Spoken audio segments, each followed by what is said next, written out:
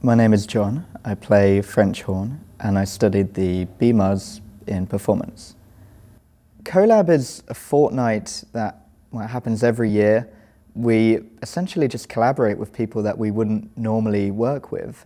So I'm a classical musician, but over my 4 years at Trinity Laban I worked with jazz musicians, dancers from the dance faculty, and singers, and just all sorts of people I never really would have had a chance to work with otherwise.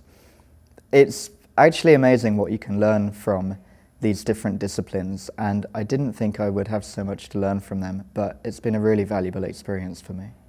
As an artist, I feel like my just perspective on music has been widened a lot.